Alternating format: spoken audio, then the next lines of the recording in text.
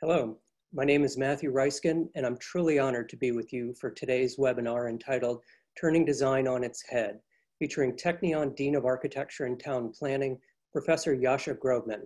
Thank you all for joining us.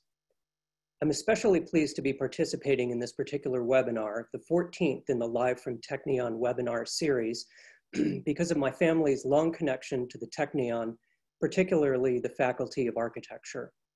My late father, Leon Reiskin, established the Israel and Leon Reiskin Fellowship Fund in Architecture and Town Planning in 1998, in honor of his father, who had supported the Technion before the founding of the State of Israel. My brothers and I are proud to continue our father's tradition of supporting the Technion through this award, which is known as Israel's most prestigious undergraduate student architectural award, recognizing innovative and socially responsible thesis projects. Like my father, I am a practicing architect, a principal in the Washington, D.C. office of Smith Group. Our firm has expanded what architecture means and today employs research, data-driven design, and advanced technologies to help clients solve their greatest challenges. This is perfectly in line with the vision that Professor Yasha Grobman has for the faculty. And it's an important distinction for a faculty that is the oldest at the Technion, founded when the university's doors opened in 1924. Today, the Technion's Faculty of Architecture and Town Planning is a prestigious and unique institution for the training of architects, landscape architects, industrial designers, and regional and urban planners. 3 years ago, on the occasion of our son's bar mitzvah, my family visited the school, and we are thrilled to meet with administration, faculty, and winners of our family prize. The school is vibrant, full of ideas and enthusiasm, and we are proud to be among its supporters, who also include David Bacalar, Mickey and Dave Donahoe, the Karplus family, Joseph Lind and the FS Foundation, and Michael Klein and Les Seskin, both of whom I believe are on today's call. Under Professor Grobman's guidance, the faculty is developing innovative architectural design and manufacturing tools using virtual reality for gauging emotional reactions to space and developing things like cactus-inspired heat resistance materials. Excuse me. Professor Yasha Grobman was born in Moscow, graduated from the Israeli Air Force Flight Academy, and then served in the Israeli Air Force. He earned his bachelor's degree from Bezalel Academy of Art and Design in Jerusalem, his master's degree from the Architectural Association School of Architecture in London, and his doctorate from the Technion. He was a postdoctoral fellow at Harvard University's Graduate School of Design before joining the Technion faculty in 2010. In addition to his deanship, Professor Grobman is also the founding director of the Technion computer-oriented design laboratory called T-Code, and is an award-winning architect and founder of Grobman Architects. He is co-author of the 2011 book, Performalism, Between Form, Function, and Performance in Contemporary Architecture, and the author or editor of nearly 80 books, book chapters, and refereed publications.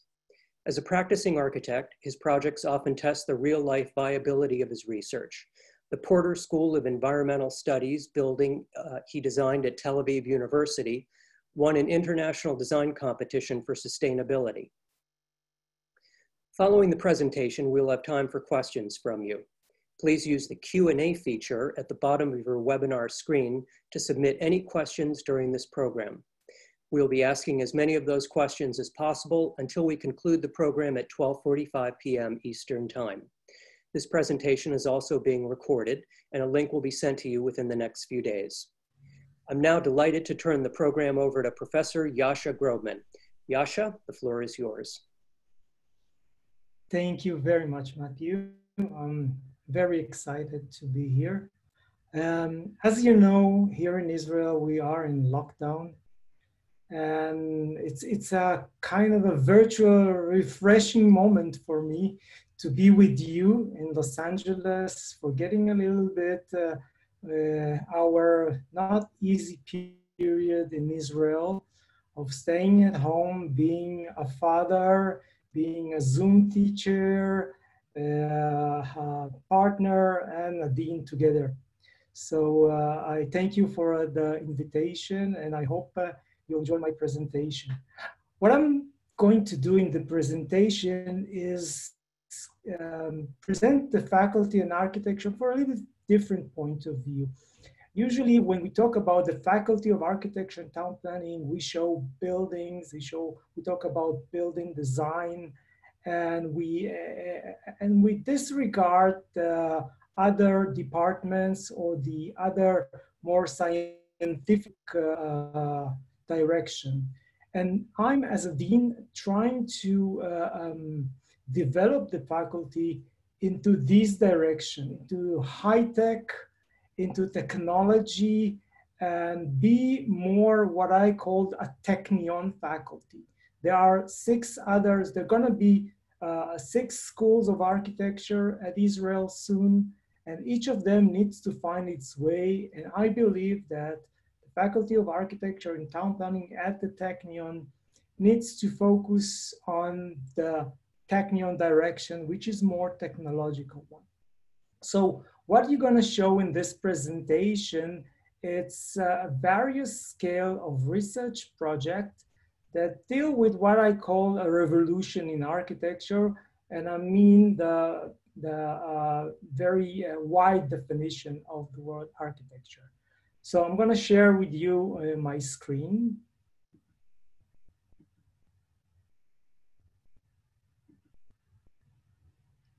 And start the presentation. So I'm gonna, after this very nice presentation by Matthew, I don't have a lot to say about myself, but I show you some pictures that will maybe show you a side of me which is unique. Then I'll talk about the Technion and the faculty, and I'll give you a background of what I call a revolution in architecture and design. And I will show you several case studies in architecture, landscape, and industrial design. And at the end, I cannot stop without saying a word about COVID-19. So me, I was born in Russia into a very artistic family. My father is a painter and my mother is a graphic designer and an editor of a journal, of an artistic journal. And that's our house in Moscow in the 70s. And now we can imagine the Soviet regime did not hold us. We were not, my parents were not scientists or rocket engineers. So when they wanted to go to Israel, we were one of the first that allowed to go to Israel. And I became this normally Israeli boy, a bit shamed of his Russian origins, because at that time in Israel, you're supposed to be a Sabra, an Israeli. I lost that shame when I joined the Air Force. I was flying F-15s, and that is my background, my family background, and my later military background. I kind of presenting what I am. I'm a combination of somebody I think that believes in art and in artistic creation, but also very technological and technical guy.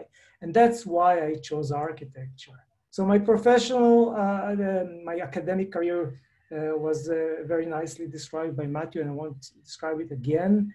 And I'm trying to combine architecture research in my lab. I'm right now I'm the dean of the faculty, so I have a lot of administrative work. And once in a while, when I get bored, I do a competition, architectural competition. And if I'm very lucky, I win the project. And then I reform my practice and design and build a building. And the Portland building that Matthew mentioned is an example. So that's me. The Faculty of Architecture at the Technion, for those of you who haven't been there, is at Haifa on the mountain. You can see the Mediterranean. The faculty is sitting together with a mathematics faculty. That's mathematics. That's the Faculty of Architecture. A little bit of history. Yes, the building was started in 1914. It's opened in 1924. So in 2 years or a bit more, we're gonna have 100-year celebration of the Technion. And the first faculty of the Technion was the building faculty which is architecture and building construction. This is how it looks in the 1930s. And these are the first graduate of the school. And pay attention to this. The Technion was one of the only schools in the world around that time that allow female students to study engineering. And that's one of the first graduate in engineering in Israel in the first graduate course at our faculty. So some numbers. We have, as Matthew said, 4 departments. We have about 1,000 students. The Technion has around 20,000, and we have 18 faculties. From those are 600 undergraduate, 400 graduate, master and PhD. We have around 70 faculty members, 28 researchers, 12 practitioners, and 30 administrative. I rounded all the numbers, so don't catch me in one number or the other. We have extra 250 adjunct faculty. That's our practitioners that come in to teach. And we released 160 graduate students each year, 70 architects, 30 landscape architects. We are the only school in Israel that teach landscape architecture currently. And we have 10 PhDs and 50 master students. And in terms of productivity, we are very, very, very productive. Besides teaching, we produce 140 scientific papers in peer-reviewed journals each year, 40 research grants, and 3 patents, because we shift into technology and to patents. So that's who we are. What we did in the last years, we developed the Green Code for Israel that faculty members, Gedi Capeluto, Edna Shaviv, and Avram Yezhioro. We developed the Israel 2020 master plan, and we're currently working on the 2048. By the way, in 2048, everything in Israel is supposed to be doubled. All the buildings are supposed to be doubled. The population will double, and we basically need to design and build another country. That will be in 2048, and we are leading by Professor Shammai Asif, working on it. We did the first Israeli Marine Plan.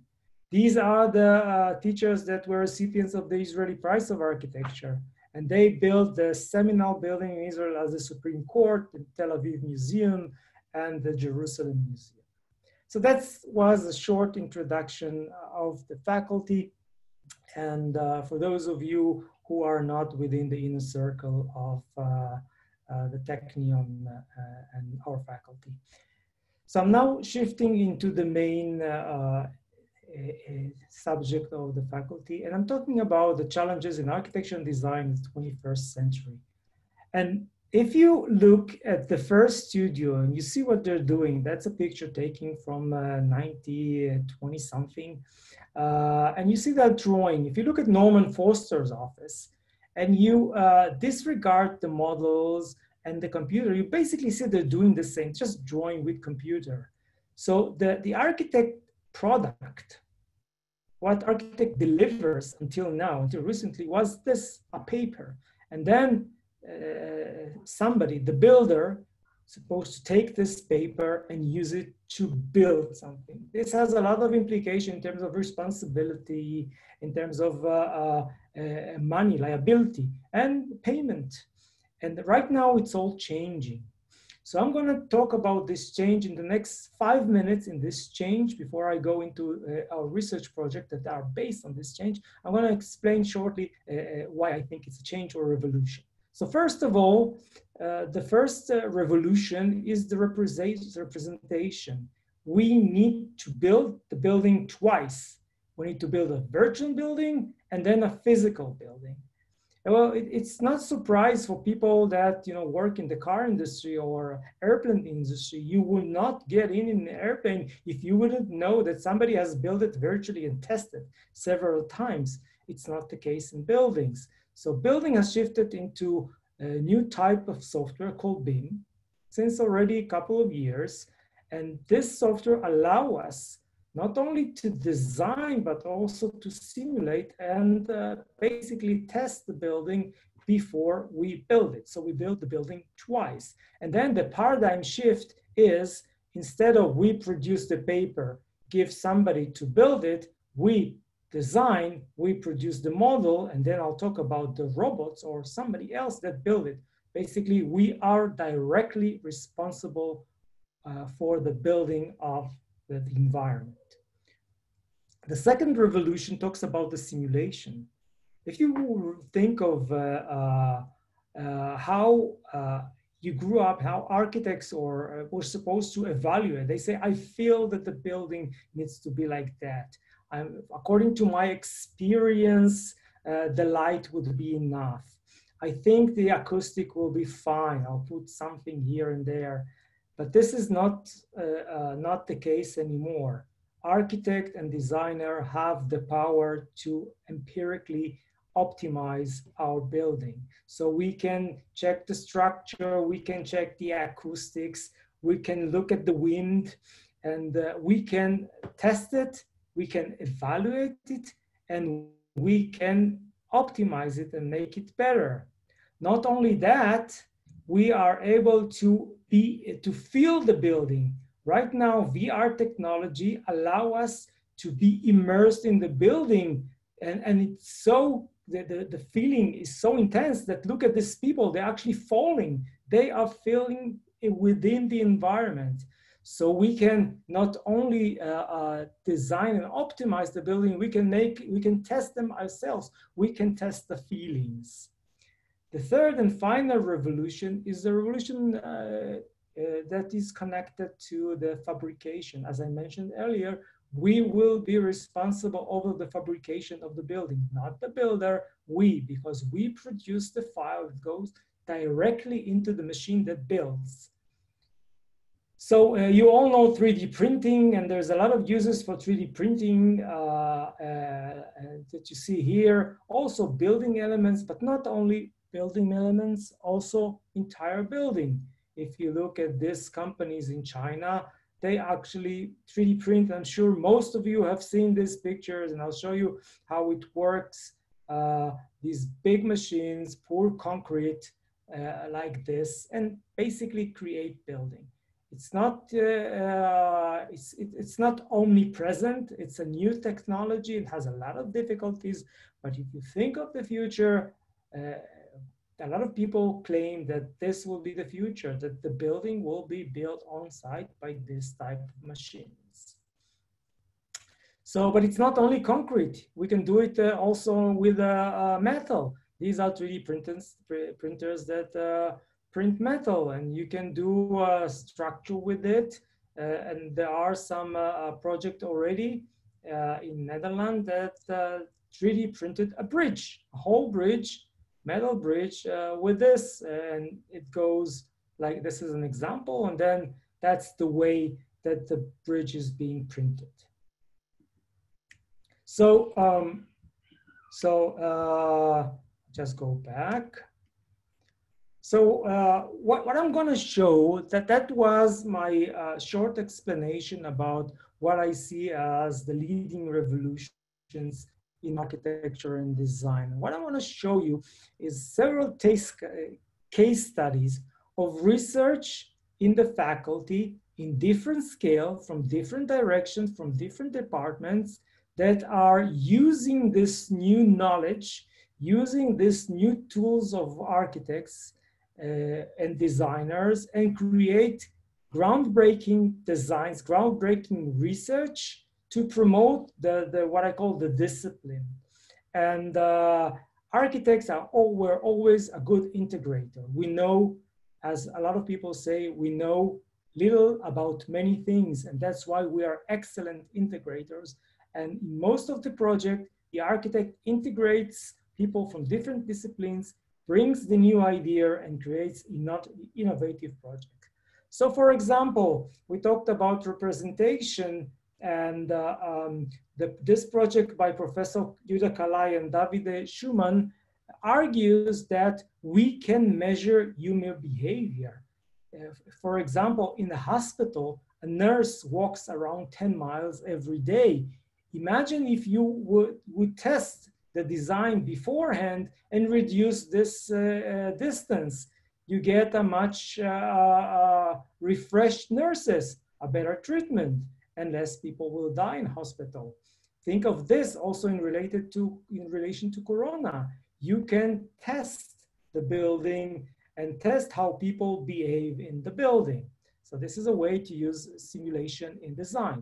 Another example in this direction is a project by Ezra Ozeri, which is a student of Professor Tarazi's lab. He has a sad story with his father that had some accidents. So he designed a game that would help his father to go over the limitations. And I'm going to show you now a short video of 1 minute that explains the project.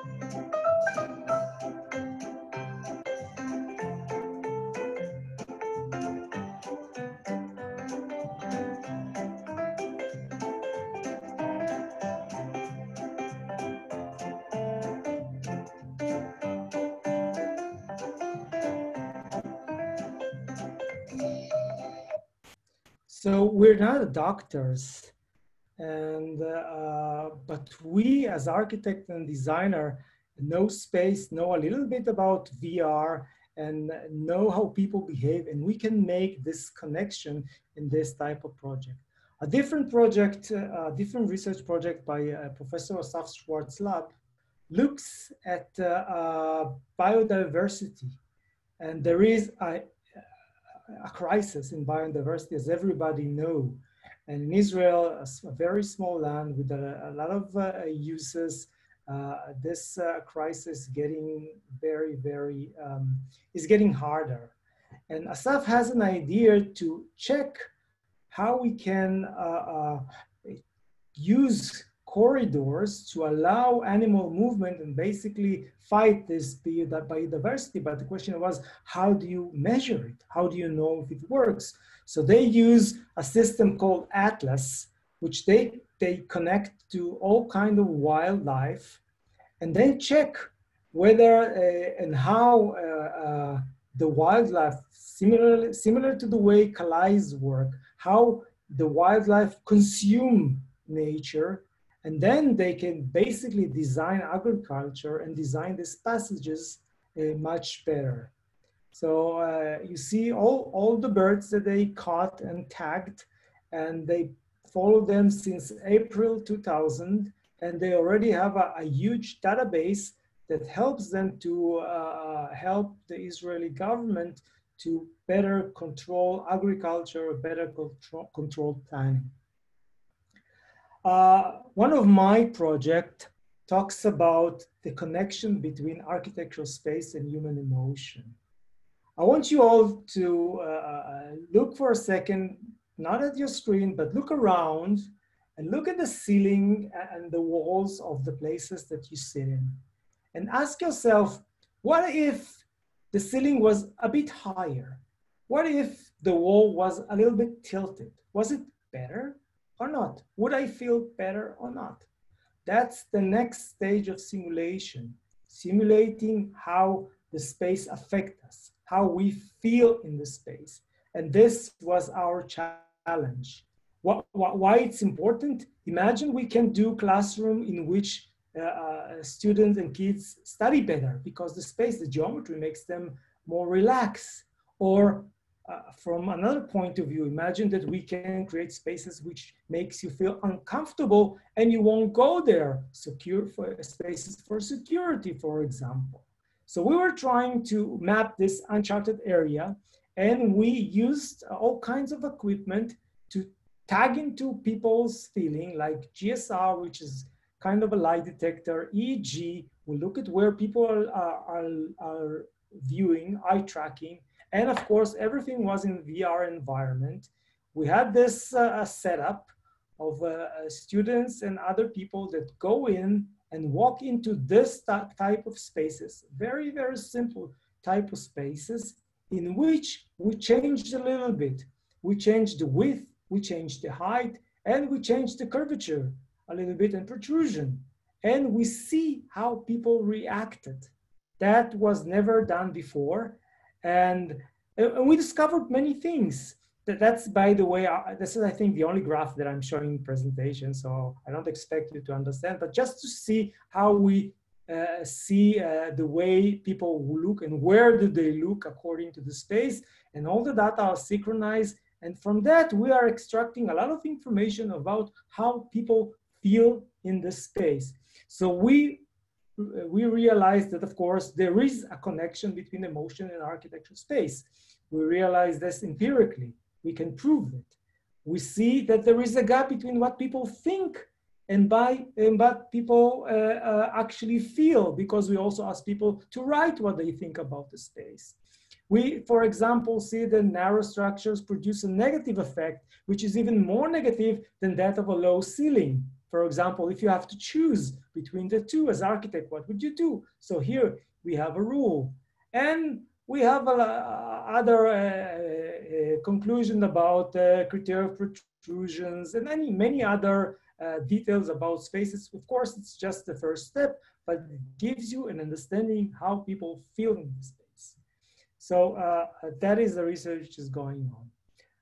Another totally different direction in our school are robots. As I mentioned, we believe that robots will play a big role in architecture. This was already thought of at the 90s, but then they didn't have the software and computer intelligence for that. Right now, we believe that we have. So we teach our students, as you see here in Professor Sprecher Lab, how to work with robots as extension to your hand or to the worker hands. And also we do all kinds of scientific research, for example, how you gonna use robot as a tool for excavating large area in order not to save the land move from place to another. When you do a building, there's a lot of excavation, a lot of land move. Then if you can use the robot as a tool to move the land, you can save that and create a complex geometry that saves the land and does and saves the need to move all the ground. Next project, the next case studies is an interesting case study about 3D printing a coral reef. As you know, there's a huge problem of coral reef bleaching. And this group, again by Professor Ezri Tarazi, decided to use 3D printers to try to mitigate between these areas with where the coral is dead to to the time where coral can revitalize itself. So they use a 3D printer, one of our big 3D printers, to print in clay, and they use all kinds of geometries to do that are coming from the needs of fish and other marine animals. I'm not going to go into details here. And then they built these column prototyped, and I'm going to show you again a 1-minute video about that.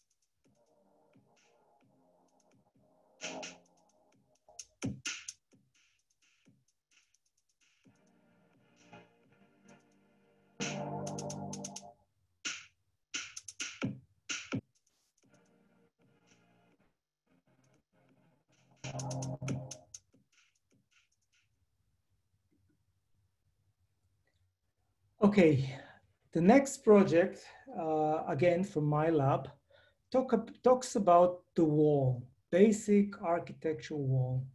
If you think of a wall, the fundamental structure of the wall didn't change.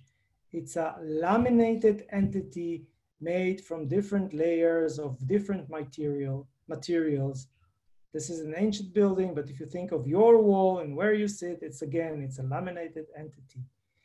This is like a section of high-tech new wall where the materials are more expensive and more complex, but basically it's a laminated geometry.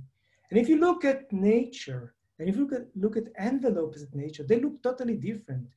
They are homogeneous in terms of material, but very articulated in terms of geometry.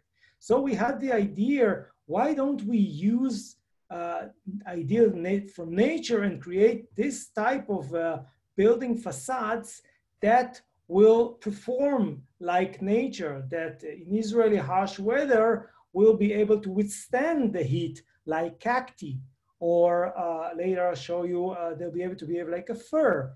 So we 3D scan cacti and produces tile from it. We we tested firs and we create different tiles. We tested mown barrow and we created a tile that is inspired by mown barrow, which is very, very strong.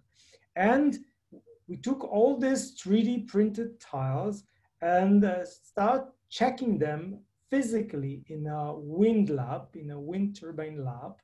And we saw how the wind behave next to this envelope. The idea is if you stop the air, air that is stopped is basically isolated air. It's isolation, thermal isolation. So we checked how air behave in different types of facades, and we created a simulation model of this behavior.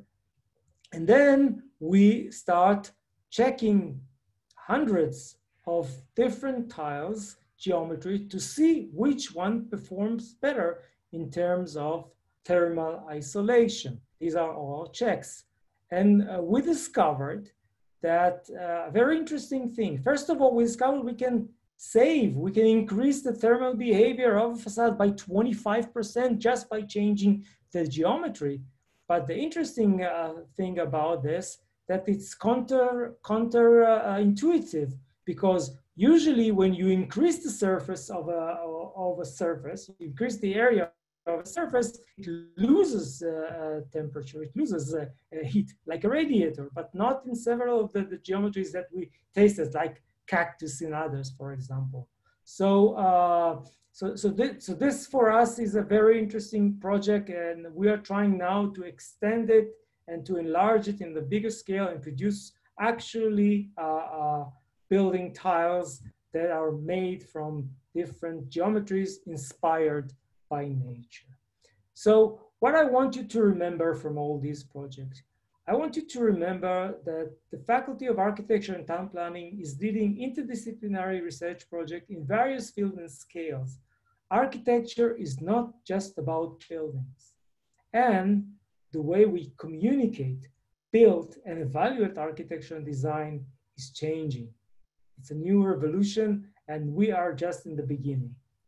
So I couldn't help myself, and I had to add some final remarks about the connection to COVID-19. So COVID-19 hit Israel in beginning of March, end of February, and we went very fast into lockdown. We were thinking what can we do in order to turn this lemon into lemonade? And we were doing think tanks in order to create ideas of using our expertise to help the fight against COVID-19. So some of the projects that we invented were, for example, this suit that was printed and manufactured in our lab. It's a suit that is located between the fully protective suit, which is very heavy and uncomfortable, to the suit without ventilation. It has a ventilation on batteries, and it helps medical staff to be more mobile. This thing works today in Rambam Hospital and helps our medical staff to actually fight Corona. And I hope this has it has some of the credit for the low number of mortality in Israel. And then we were thinking, we began project which are a bit longer in terms of time to finish. We were thinking about how we need to rethink the public space, how we can use roads, sidewalks to have a better environment where cars are not working and everything is in lockdown. And there are some projects that are starting to develop a new urban planning method and rules that are based on what is called tactical urbanism. And of course, we need to think of the way we use our homes, because especially now when I'm in a lockdown and I don't live in a big house, I live in a flat with a small roof garden in Tel Aviv, we need to think of how we use this very, very precious public or semi-public area, external area, to make our life a little bit better in this COVID-19 environment. And people rediscovered balconies, rediscovered the spaces, and we as an architect have an obligation to rethink the way we design building in light of what we learned in these few months. So thank you very much, and I hope you enjoy the presentation.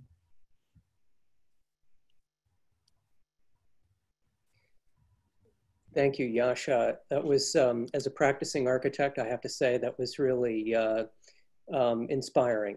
It really, made me feel enthusiastic about the kind of work that's going on in the universities, and that your faculty is pioneering. It was rather amazing.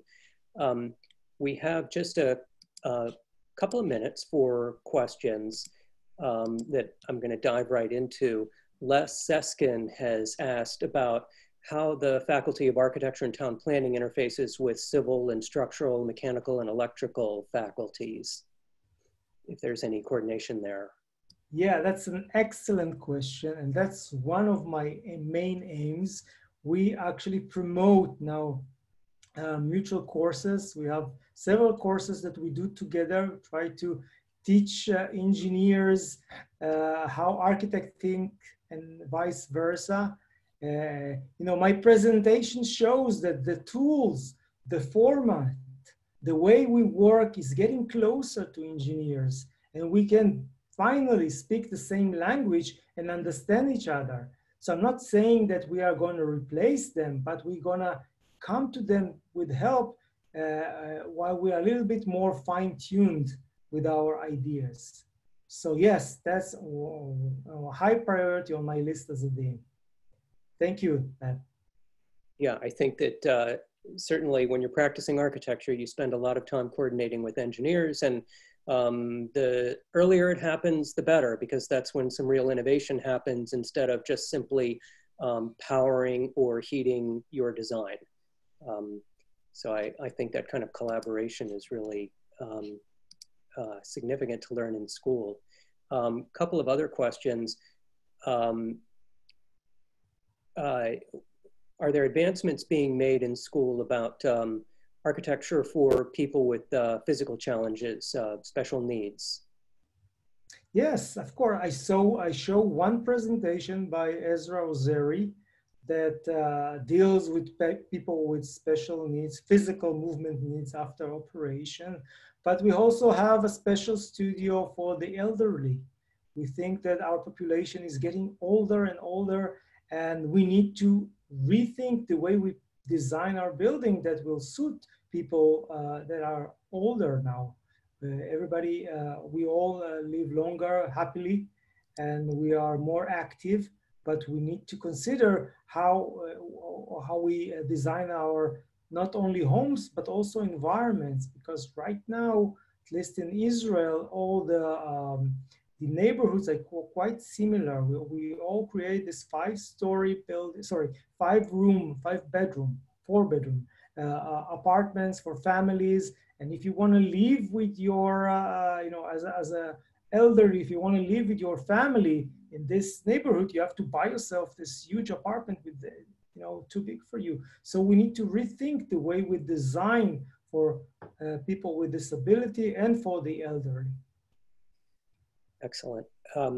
Now, I think you wanted to say a few words about a design competition you are hosting. Oh, yes. We are, right now, we moved to the Technion Hill at 1984 or 5, and we are guests at the Faculty of Mathematics. And right now we receive a very, very gracious donation by the Goldberg family to build a pavilion, which will be ours to host our master program. But at the end, we don't have a building. We don't have a building of architecture. So we're trying to be proactive as we are not in the first priority of the Technion, as opposed to, let's say, computer science or more technologically centered faculties. And we promote a competition for a new building for the Faculty of Architecture that was the first faculty at the Technion. Hopefully it will be finished by the 100 to the Technion, and the faculty will have, the first faculty will finally have a building on its own that will be connected to this complex in which the Goldberg Pavilion and the Sego building are. And certainly we can appreciate the irony of the architecture school not having a building of its own, and the pride and importance of that. So I think it's 12:45, time for us to wrap this up. Thank you very much, Yasha. I found this absolutely invigorating and fascinating, and I'm sure that everybody who participated on this found the same. As a reminder, the presentation has been recorded. A link will be sent to you within the next couple of days. You'll receive an invitation to upcoming programs in our Live from Technion webinar series. Thank you for joining us, and stay safe. And thank you for being part of our American Technion Society network of friends and supporters. Lashana Tova to you and your family. Thank you very much.